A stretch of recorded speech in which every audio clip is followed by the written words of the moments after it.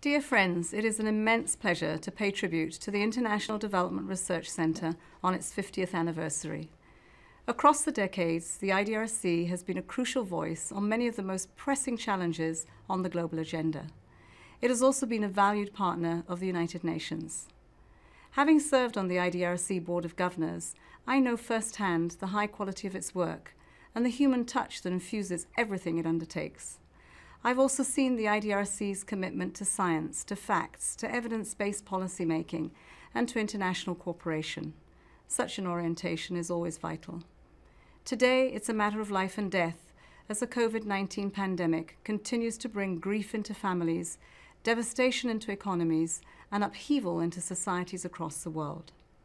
The United Nations continues to mount a wide-ranging response.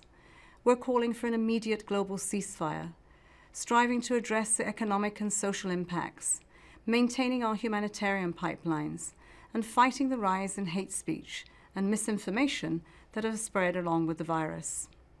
We are grateful to the IDRC for its contributions to the global response, including its efforts to accelerate the development of medicines and to focus on the needs of the most vulnerable, particularly in Africa.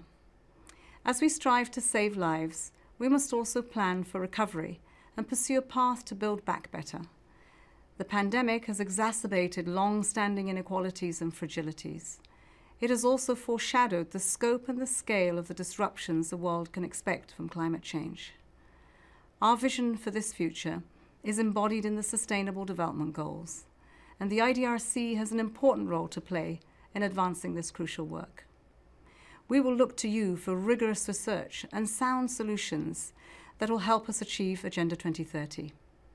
In this year, in which the United Nations marks a milestone of its own, 75 years since its founding, we also count on your partnership and solidarity.